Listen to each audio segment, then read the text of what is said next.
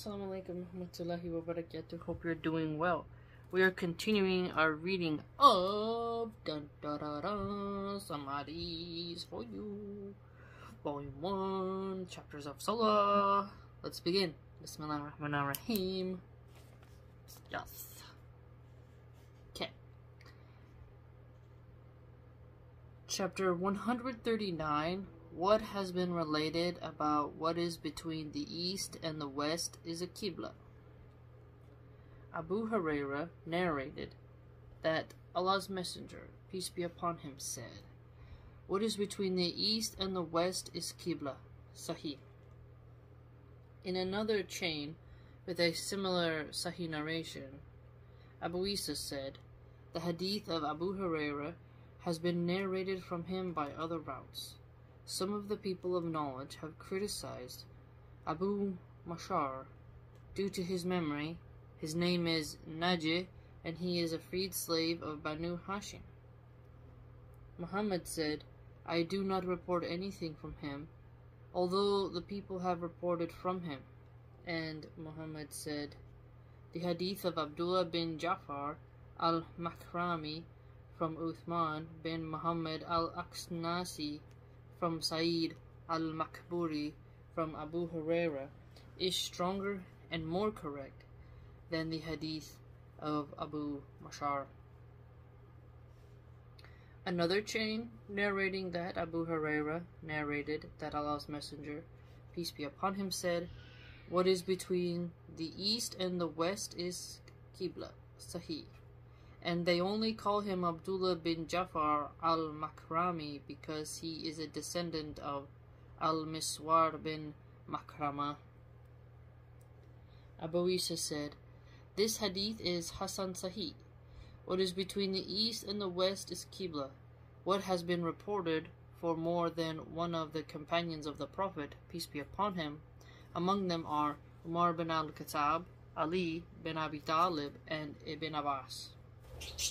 Ibn Umar said, "When the west is to your right and the east is to your left, then what is between them is Qibla, when you are facing the Qibla." Ibn al-Mubarak said, "What is between the east and the west is Qibla. This is for people of the east." And Abdullah bin al-Mubarak preferred that the people of Mur face toward the left. Okay, so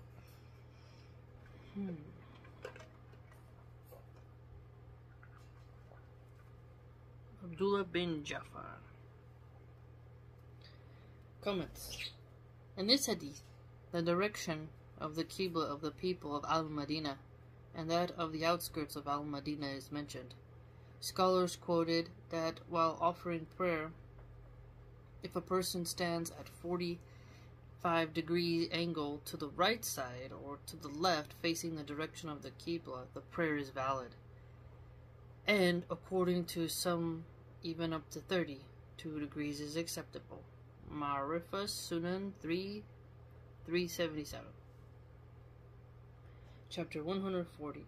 What has been related about a man who prays facing a direction other than the Qibla when it is cloudy. Abdullah bin Amr bin Rabi'a narrated from his father, who said, "We were with the Prophet, peace be upon him, on a journey on a very dark night, and we did not know the direction of the Qibla. So each man among us prayed in his own direction. In the morning, when we mentioned that to the Prophet, peace be upon him, then the following was revealed: so wherever you turn, there is a face of Allah." Daif. Abu Isa said, "There is a problem with the chain of this hadith. We do not know of it except as a narration of Ash'ath as-Saman and Ashrath bin Sayyid. Abu Rabi'a as-Saman is weak in a hadith." Most of the people of knowledge held views in accordance with this, that they said that if one performs salah when it is cloudy toward a direction other than the Qibla, then it becomes clear to him after having prayed that he prayed in a direction other than the Qibla. Then his salah is acceptable. This is the view of Sufyan al-Thawri, Ibn al-Mubarak, Ahmad, and Ishaq. sometimes it's like difficult. You know, if you didn't have the app on your phone, you wouldn't really know what way to face, I feel. And sometimes you're on a plane and you can't really turn. Or you're on a bus. It seems kind of difficult sometimes. Comments. If a person does not know the direction of the Qibla, he should ask someone. And if there is none to guide, then he should determine the direction of the Qibla by himself. And he should perform prayer facing the direction which he most likely thinks would be the Qibla. However, if the right direction of the Qibla is known after performing the prayer, it is not necessary to repeat the prayer, and this is according to the majority of scholars. Okay, so that's a good thing right here. So if you learn it later, you don't have to repeat. Not necessary to repeat. Now, how do you find this out? Sorry, I held in a sneeze. How do you find this out? How should you determine it? Traveling all throughout the earth, how do you go about doing that? It seems kind of difficult. Chapter 141. What has been related about what is disliked to face while performing salah, or to perform salah in? Ibn Umar narrated, the Prophet, peace be upon him, prohibited salah from being performed in 7 places: the dung heap, the slaughtering area, the graveyard, the commonly used road, the wash area in the area that the camels rest at, and above the house of Allah, the Kaaba. Okay, so, oh, right here, look. The commonly used road. Okay, I'm going to put a star by that. Because we do see videos on Twitter/X of Muslims blocking traffic and praying. I've seen it multiple times now. Others have reported on it. People got pissed off at me for mentioning it, but I think it's important. You know, I'm going to put a little bookmark there. Because it's bad manners, and it's really an inconvenience. So here, the commonly used road, you don't need to be praying over there. So maybe I'll later take a picture of it as well, save it in my phone. So when I come across a post where it's talking about Muslims blocking traffic, and, you know, doing these sort of demonstrations where they just have a mass prayer in the middle of the road and people are honking, it's really inconvenient, I can put this hadith there, and then maybe people can learn, like, oh, that's not proper manners, okay? The commonly used road. And then the wash area sounds like the laundry area. And then, like, where the camels rest. The dung heap. That's important because you don't want to get all that all over your rug, and you're supposed to be in a place of cleanliness. Comments. Public garbage and slaughterhouses are places of unpleasant smells and dirt, and also has the definite possibility of impurity. No person of good nature would like to perform an act of worship at such a place. Offering prayer in a graveyard resembles the polytheists and grave worshippers. Doing so in the middle of the path is troublesome and causes difficulty in the people. See the road thing here? That's why it's so important to study our faith. Because the path will be closed and the person himself will not be at rest. Praying on the roof of the house of Allah is disrespectful, and the direction of the person will not be towards the house of Allah. Oh, that's a good point. So, I don't think, I've only seen the leader of Saudi Arabia walk on top of the Kaaba to inspect it. But I saw some people got mad. That was quite some time ago. Another chain with similar narrations, Hassan, he said, there are narrations on this topic from Abu Marthad, Jabir, and Anas. Abu Marthad's name is Kanaz bin Hussein. Abu Isa said, the chain for the hadith of Ibn Umar is not strong. Zayd bin Jabura, one of the narrators in both narrations, has been criticized due to his memory. 1 second, I'm going to itch my nose. Got a tissue here. Abu Isa said, Zayd bin Jubair al-Kufi is more confirmed than this one, and lived earlier, and he heard from Ibn Umar.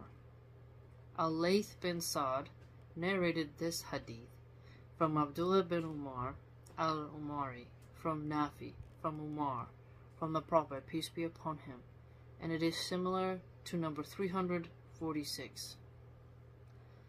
The hadith of Dawood from Nafi, from Ibn Umar, from the Prophet, peace be upon him, is more appropriate and more correct than the hadith of Al-Layth bin Sa'd. Abdullah bin Umar al-Umari was considered weak by some of the people of hadith due to his memory. One of these scholars was Yahya bin Sa'id al-Qattan. Chapter 142. What has been related about Salah in sheep pens and the resting area of camels. Abu Hurairah narrated that Allah's Messenger, peace be upon him, said, "Perform Salah in sheep pens, but do not perform Salah in the camel's resting area." Hasan. Another chain from Abu Hurairah from the Prophet, peace be upon him, and it is the same or similar. Hasan. He said, there are narrations on this topic from Jabir bin Samura, Al-Bara, Sabra bin Mabad, Al-Juhani, Abdullah bin Mughaffal, Ibn Umar, and Anas. Abu Isa said, the hadith of Abu Hurairah is a Hasan Sahih hadith. This is acted upon according to our companions, and it is the saying of Ahmad and Ishaq. The hadith of Abu Hasin, a narrator in this chain of hadith, from Abu Saleh, from Abu Hurairah, from the Prophet, peace be upon him, is a Gharib hadith. Israel reported it from Abu Hasan, from Abu Saleh, from Abu Hurairah, which is Mawquf. He did narrate it in marfu form. Abu Hasan's name is Uthman bin Asim al-Asadi. Anas bin Malik narrated, the Prophet, peace be upon him, would perform Salah in sheep pens.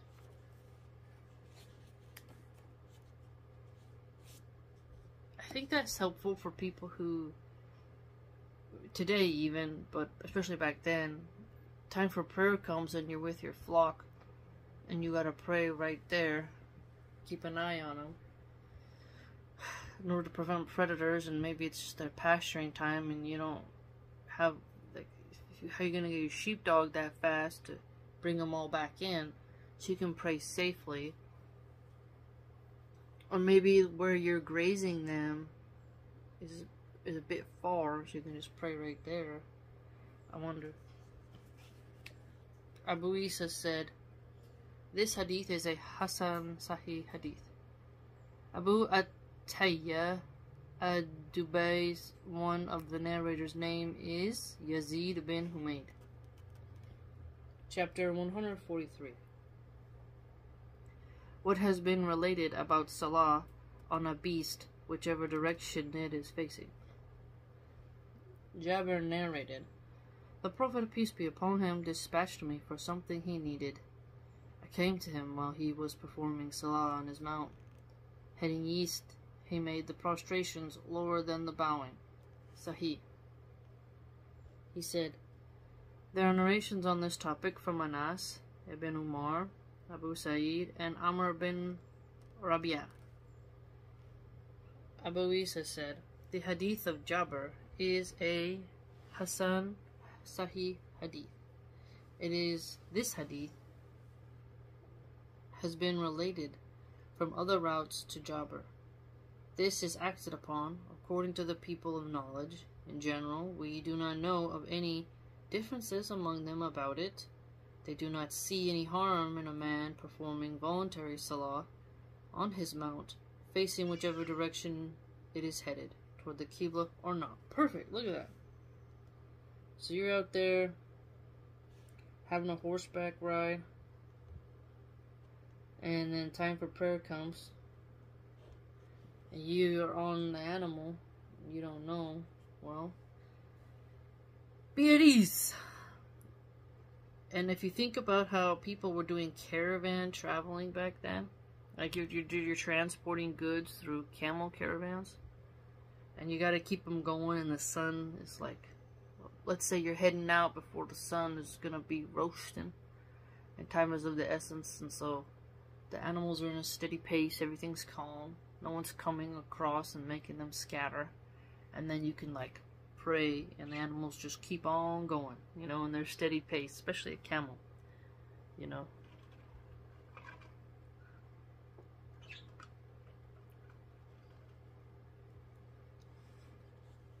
Chapter 144.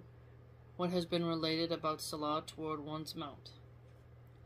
Ibn Umar narrated, the Prophet, peace be upon him, performed Salah towards his she-camel or his mount, and he would perform Salah while on his mount, whichever direction it was facing.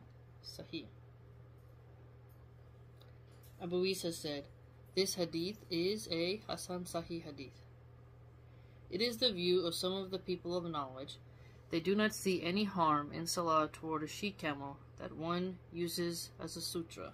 So, she-camel used as a sutra. Alright, comments. It is proven from this hadith that taking an animal as a sutra is allowed so long as the risk of it running and moving away is not involved, which will cause extra disruption and worry in the prayer. Okay, so, animal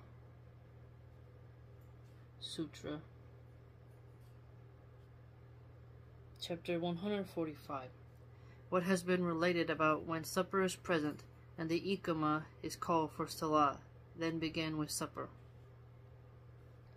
Anas conveyed that the Prophet, peace be upon him, said, when supper is present and the iqamah for salah has been called, then begin with supper. Sahih.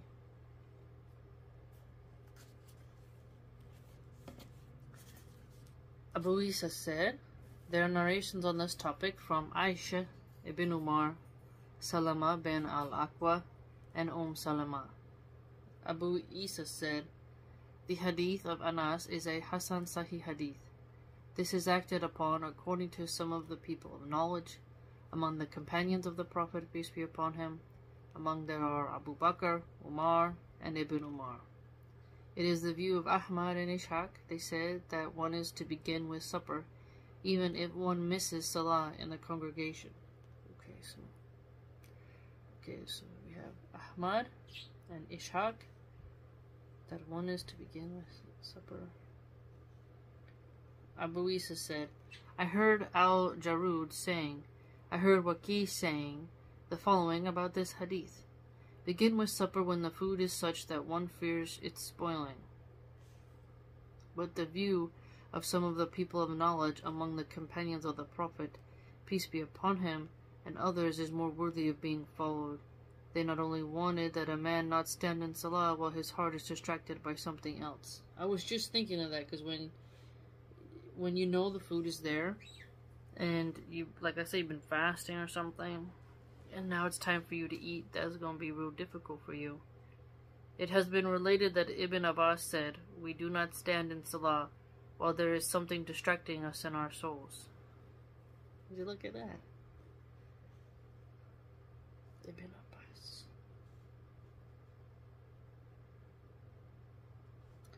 Ibn Umar narrated that the Prophet, peace be upon him, said, when the supper is present and the iqamah is called for Salah, then begin with the supper. Sahih. He said, Ibn Umar would eat supper while he was hearing the A'imah recitation. He said, this was narrated to us by Hanad, who said, Abdad narrated it to us from Ubaidullah, from Nafi, from Ibn Umar. Chapter 146. What has been related about Salah when sleepy. Aisha narrated that Allah's Messenger, peace be upon him, said, when one of you is sleepy, and he is performing Salah, then let him lie down until the sleep is gone from him.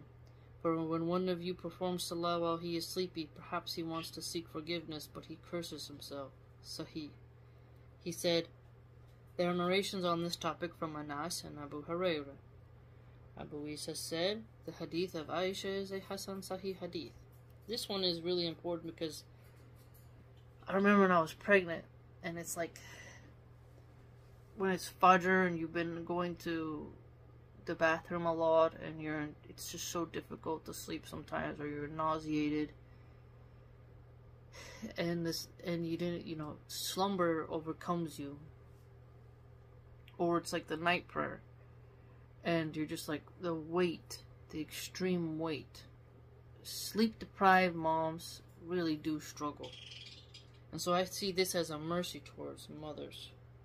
I really do, because like if you don't have anybody to help you because you got to do your chores, you got to do things, and it's not always possible to get enough sleep, and then night feeds and whatnot, and then not every child sleeps perfectly through the night, and so as the days stretch on and that sleep deprivation compounds itself, there's these moments where you're like, oh, like you're just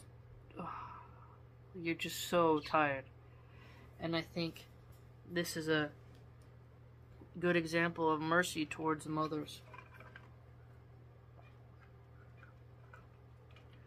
Or if you've been like, you just got home, like I get nauseated and car sick when we drive far, and if you're in San Francisco and you're in traffic, it's like stop, go, stop, go, stop, go, and you just, by the time you finally get home and you're like, oh, I gotta just it's intense, right? Like if you just had like a power nap for 20 minutes, you can shake off that nausea and shake off that slumber, because and feel like leveled again, restabilized.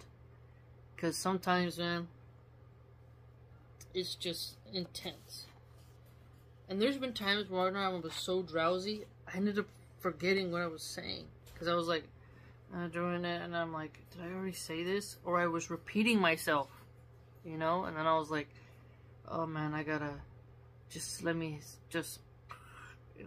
intense. May Allah protect us. Chapter 147.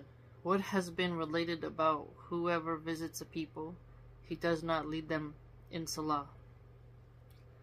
Abu Atiyah narrated that the man among them said, Malik bin al-Hurayth came to us in our musalla to narrate. One day when it was time for salah, we told him to go ahead to lead the prayer. He said, let one of you go forward until I narrate to you why I would not go forward to lead the prayer.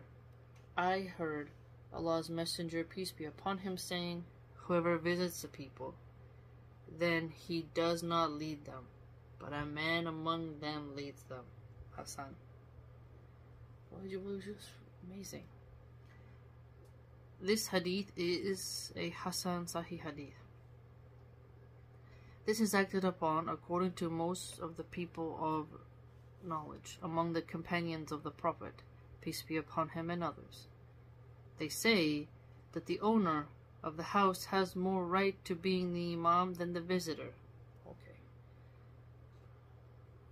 Fantastic. You just never know what you're going to come across. That's what I really enjoy about hadith. Some of the people of knowledge said that when the visitor is given permission, then there is no harm if he leads them in salah. So given permission. Ishaq commented on the hadith of Malik bin al-Hurayth. He was very strict on the view that no one should lead the owner of the house in salah, even if he is given the permission to do so. The same thing applies in the case of the masjid. He does not lead them in the salah in the masjid when he visits them. Rather, a man from among them should lead them in salah. I wonder if it's like can cause people to feel some type of way, but I can see it from both angles. We want to honor them and be like, no, this is your home, you take the lead. Other times people are like, no, we're good, that's something different. We want to honor you and let you lead us. So you can see how it can go both ways. Comments. The owner of the house has the right to lead the prayer, but if he allows someone more knowledgeable and virtuous than himself because of his respect and nobility, most of the people of knowledge regard the authenticity of a prayer led by a visitor Yet leading prayer without the permission of the owner of the house or the imam is not right. Okay. So, they can be honored by it, but you can't just be like, excuse me, I'm just going to go ahead and do it. And you'd be like, nah. Slow your roll. Chapter 148. What has been related about it being disliked for the imam to specify himself with supplications. Thawban narrated that the Prophet, peace be upon him, said, "It is not allowed for a man to look into the interior of a man's house until he has been given permission. For if he looks, then he has entered, and one who leads people in salah should not supplicate for himself alone, with the exclusion of his congregation." Okay, so notice this. Imams can't just be like, oh, please, me, but to think of everyone too. If he does, then he has betrayed them. And one is not to stand for salah while he has to urinate. Hassan. Oh my goodness, it's interesting that they mention that. Because when you're pregnant, your ability to hold your urine is not easy. Because the baby's head rests like right on top of your bladder, you know? And you gotta stay hydrated because you gotta keep that amniotic fluid up. And you don't want to be dehydrated. It's not healthy. You know, your body's working overtime. And there's been times where I'm like, oh, you did your wudu for Maghrib and you want to keep your wudu till Isha, but then all of a sudden you're like, oh boy, I gotta go to the bathroom. Oh, maybe I can hold it. I have that problem. I mean, I think it's important to go to the bathroom and then you do your wudu, right? Always empty your bladder before you go to pray. Because it's not cool when it's distracting you. But I do understand when people try to hold it because they don't want to have to do again. But you're going to get a bladder infection. Keep messing around. He said, there are narrations on this topic from Abu Hurairah and Abu Umama. Abu Isa said, the hadith of Thawban is a Hasan hadith. This hadith was reported from Muawiyah bin Saleh, from As-Safar bin Nusair, from Yazid bin Shureh, from Abu Umama, from the Prophet, peace be upon him. And this hadith was reported from Yazid bin Shura, from Abu Hurairah, from the Prophet, peace be upon him. It is as if the narration of Yazid bin Shura from Abu Hay al-Muwadihin from Thawban, a narrator in the chain of this hadith, is the best and most popular chain for this. Okay, let's read the commentary so we can get some better context. This hadith instructs that to peep into someone's house without permission is unlawful. Perfect. I like that privacy angle because people can be quite nosy, but it would also say stop leaving your doors open. I know some neighbors, they always leave their doors open. And you're walking, and it's like, I don't know what it is. But you want to look. It's like, huh? What's going on over there? But I don't think people should do that. The purpose of seeking permission is not to look at the household suddenly. If one has already taken a peep, then what is needed of seeking permission? As if he entered without the permission, which is unlawful. Should not supplicate for himself alone. So two, should not supplicate for himself alone. Might also mean that if he is requested to make a supplication, he should do so for all, not only for himself. For the supplication reported from the Prophet, peace be upon him, will be read as reported, and no change will be made in these supplications by anyone. Chapter 149. What has been related about whoever leads people in Salah while they dislike him. Anas bin Malik narrated, Allah's Messenger, peace be upon him, cursed 3 people. A man who leads people in Salah while they dislike him, a woman who spends a night while her husband is angry with her, and a man who hears Hayya ala Falah come to success, then does not respond. Daif. This is weak, but the one who spends the night while her husband is angry with her, I think that's talking about when she's refused intimacy and her husband goes to bed angry because he's like super horny, right? Because when you want intimacy and you don't get it, you can be very upset. And the angels are literally cursing her, you know. So you gotta be smart and think about that. And someone who hears the prayer call and is like, "Nah, I'm not going." But it'd be awkward, but for to like lead a prayer and you know those people don't like you, and you can't enjoy the prayer behind someone who you don't really like because you're just sitting there thinking about how much you hate them, you know. So this then implies the imam should make sure that he isn't hated by his congregation, and this also would make it clear that you should go where you are welcome, right? You shouldn't be intrusive. Read the room, as they say. Abu Isa said, the hadith of Anas is not correct because it has been reported from Al-Hasan from the Prophet, peace be upon him, which is mursal. She says my name sometimes when she sees a baby on the screen, or there's like anything like a baby animal, baby cat, baby human, she will call me, her and her sister. So whether they're coloring or watching Our Planet, something like that, she always says it. Abu Isa said, Muhammad bin al-Qasim, one of the narrators, has been criticized by Ahmad bin Hanbal, and he graded him weak.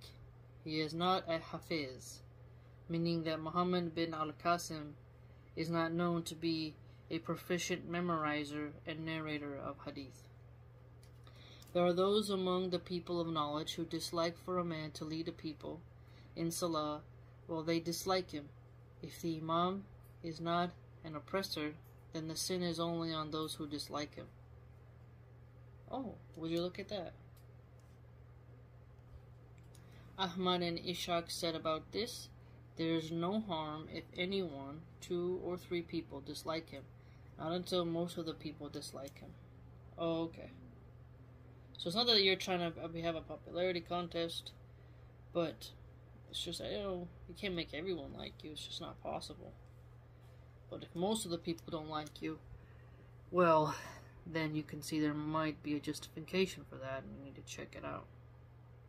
Okay, comments. 1. If a husband is angry because of his wife being ill-mannered, disrespectful, and disobedient, she deserves the curse. 2. A person lagging behind the congregational prayer after having heard the adhan is subject to curse too. Okay, so a wife being ill-mannered, disrespectful, and disobedient. This would then imply that a wife is to be respectful. Because what are the antonyms, right? Well-mannered and obedient. Feminists are raging.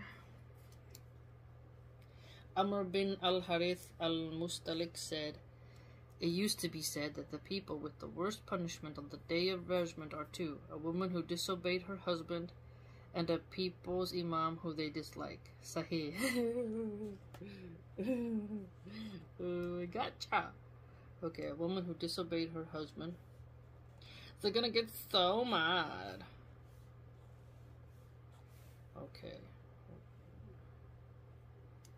I'm gonna put another one by this. Put a little piece of paper there. Because later I'll put one of those highlighter, like pink, orange, yellow stickers that you fold onto a book to leave a permanent sticker annotation book tab. I'll put that there. Hanad said, Jarir said, So we asked about the case of the Imam. We were told that this only refers to the oppressive Imam. As for the Imam who establishes the Sunnah, then the sin is only on whoever dislikes him. MashaAllah, MashaAllah. Alright, we'll pause here. And, oh wait, let's do this one, because actually it'll go on to chapter 150, so let's finish chapter 140. Abu Umama narrated that Allah's Messenger, peace be upon him, said, "There are three whose salah would not rise up beyond their ears: the runaway slave until he returns, a woman who spends the night while her husband is angry with her, and a people's imam who they dislike." Hassan. Abu Isa said, "This hadith is Hassan Garib from this route. One of the narrators, Abu Ghalib's name is Hazawar." So here we have another example of you don't want your husband to go to bed angry with you. Okay, so peaceful sleep, harmony, lack of agitation. So what is a wife supposed to do? If you guys have had an argument, try to smooth things over. It can be hard, but it's not cool to go to bed angry. I wish I would have learned that before, because